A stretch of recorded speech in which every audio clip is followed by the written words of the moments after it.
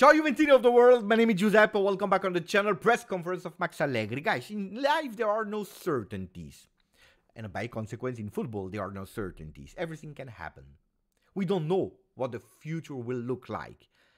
But it's true that we have some feelings sometimes. And listening, hearing, watching the press conference of Max Allegri today, I have a feeling that it's not a certainty that at the end of the season we can say really goodbye to Max Allegri. But not only I have the feeling, I think that also Max knows already about. And I will try to explain you through that press conference of today. So maximum of like if you didn't yet, please continue to subscribe to the channel. I told you this is the second video of the day. This morning, a good one, an important video where we spoke about the potential sale of Gleison Bremer, potentially asking a big price for Mattias Sule, but he can be on the market.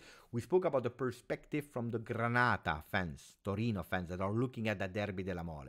So go back and watch it because it's an important one. Now we start. We start with the only two topics that they spoke about on the field. On the field, doubts about the predicted lineups. There are two on the wings, Kostic or Illing. And on the other side, Cambiaso or Weah.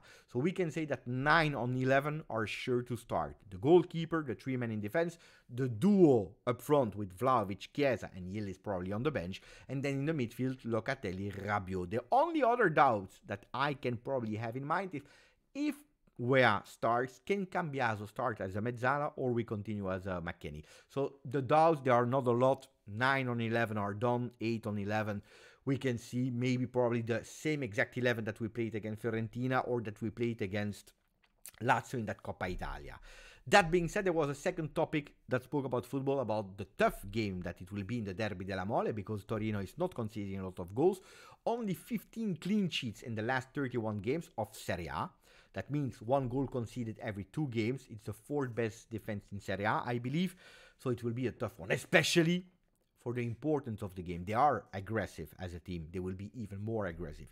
They are structured and organized. They will be even more structured and organized. So pay attention for the game. It will be a tough one. Repeated by Max Allegri in that press conference. And that's it. We didn't spoke, or they didn't speak about the field more than these two questions. The takeaway I have for that press conference of Max Allegri is that he's sending a clear message to everyone, to the management, to the supporters. And again, what I'm telling you now is a feeling that I have. The message that he's sending is, I'm about to do what you asked me to do. I'm about to do what I promised you that I would do. You told me. That's what we have. That's what we can put at your disposal as a team. And we are satisfied if you reach Champions League and do a beautiful Coppa Italia run. Looks like he doesn't want to take the full blame for something that everyone was aware would have been totally unrealistic, means an obligation to win the Scudetto. This is the feeling I have, that Max Allegri is already thinking, at the end of the season I will sit at the table with the management of Juventus and I want to tell them, guys, I reached what I needed to do, what you asked me to do. If we have to split roads, it is because you decide that we need to split roads. But it can't come from me, because I did what you asked me to do. How do I come to that feeling? Because 3 times he spoke about his future in the press conference of today, in 3 different questions. Dribbling, of course. Listen to what he said. The first one, he spoke about the letter of Elkan, and the question was, what about the fact that you were not mentioned, the trust put on Giuntoli, etc., etc. He's dribbling and he's saying, important letter from John where he's asking the involvement of the next gen project, which we are doing, has been asked already 3 years ago, and that's what we are doing. We are showing it with facts. That's the answer of Max. Is he correct when he's saying it? Yes, he's correct. Then we can discuss about, does he want to do it? Was he obliged to do it because of injuries or whatever? But a reality is he's doing it, and he's saying it publicly. That was what they asked me to do, and I'm doing it. Second time that he's speaking about the future. I'm not thinking about the future yet because we didn't qualify yet. We didn't reach our objectives yet. There are 40 days that are missing. We are working since 6-7 months to qualify to the Champions League, as asked and confirmed by the club publicly. Despite all the problematics that we had, probably is referring to Pogba, Fagioli.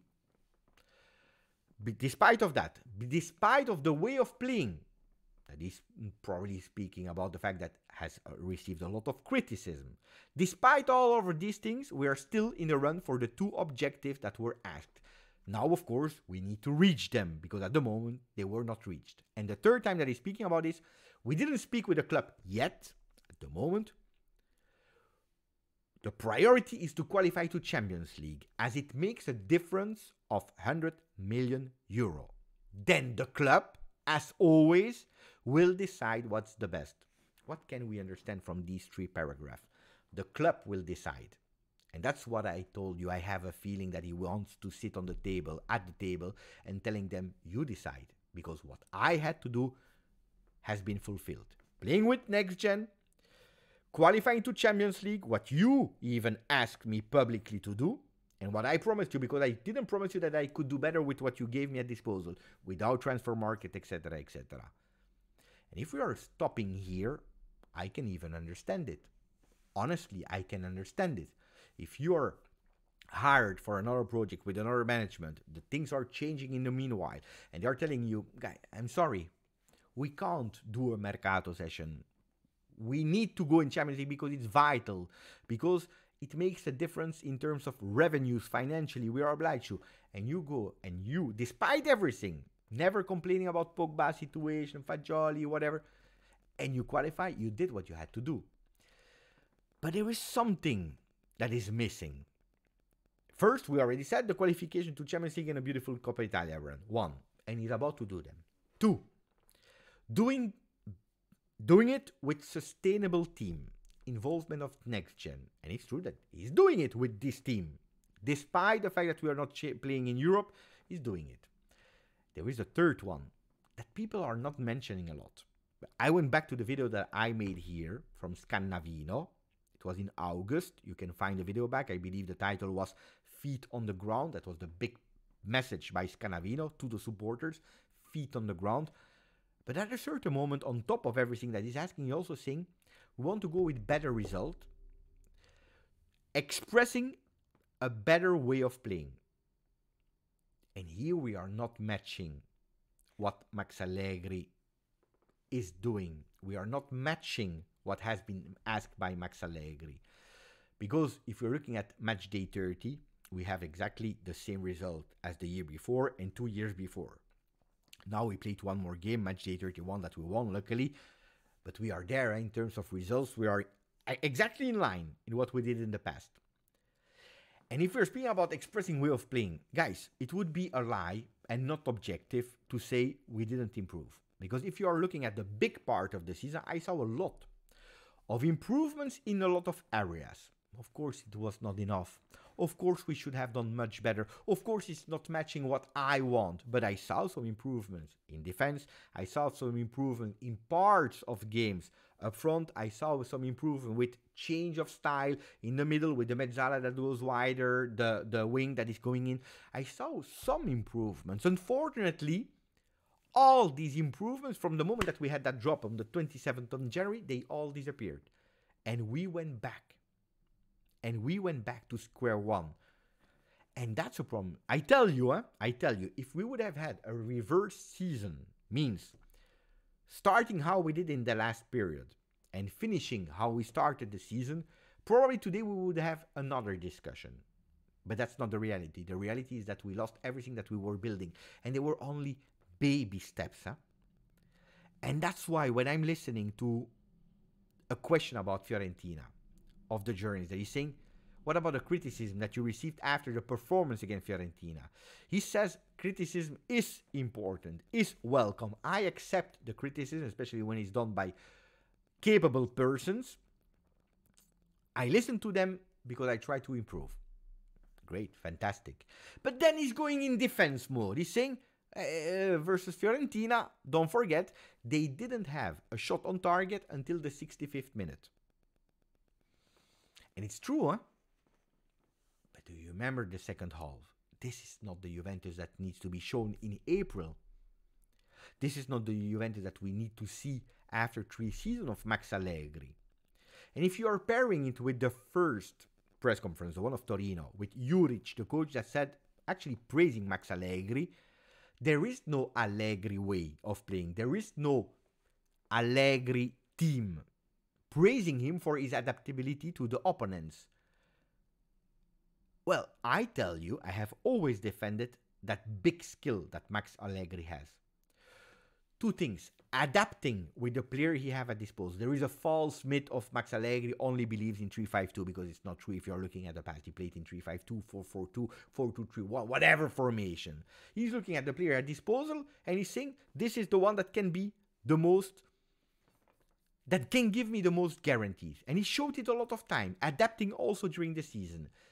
And one of his biggest skills, like Juric is saying, is understanding the opponents and preparing the team to block the other opponent's ideas and way of playing. He's able to do it before the game, he's able to do it during the game with some changes. But the problem is that it can't be enough, because you need that extra touch. Okay, you block them, okay, you read how they are playing, but what about your answer? And this is what Juventini are missing. This is what makes the difference in a better way of playing as by Scanavino. What you are proposing, what is the label of Max Allegri's Juventus? Is it a counter-attacking team that is killing it in counter-attack, like, for example, Real Madrid was doing? Is it a possession team like the one of Italiano? Is it a possession team that is playing in short spaces like the one of Manchester City? Is it a tiki-taka as the ex-Barcelona? What is Juventus? I have no problem in having a defensive team. I have no problem in having a balanced team. I have no problem in having an offensive team, whatever. But that's the thing that is probably missing. And why today we can't say there is an evolution, there is a better way of playing, better play expressed by Max Allegri. That's where he's failing. And probably when he will sit at the table at the end of the year, he will say, I give you a qualification to Champions League. Hopefully he can also say, we won that Coppa Italia. I did it because you asked me to do so, and I did it with what you gave me as resources. The next gen players, no mercato, whatever. So you have put me in difficulty, and I did what you told me to do. And I believe that at a certain moment, they will also come back with that Scanavino interview, saying, yeah, but what about the way of playing? Where we saw parts, but it's not enough. Again, I'm speaking about Beppe. I'm speaking as someone that watched the press conference without knowing the background, without knowing what's happening in the offices of Juve. A feeling that I have, and a feeling of a takeaway that I'm taking from that press conference. Guys, I hope you enjoyed that video. Maximum of like. Don't forget to subscribe to the channel. Grazie, forza, Juve. Ciao.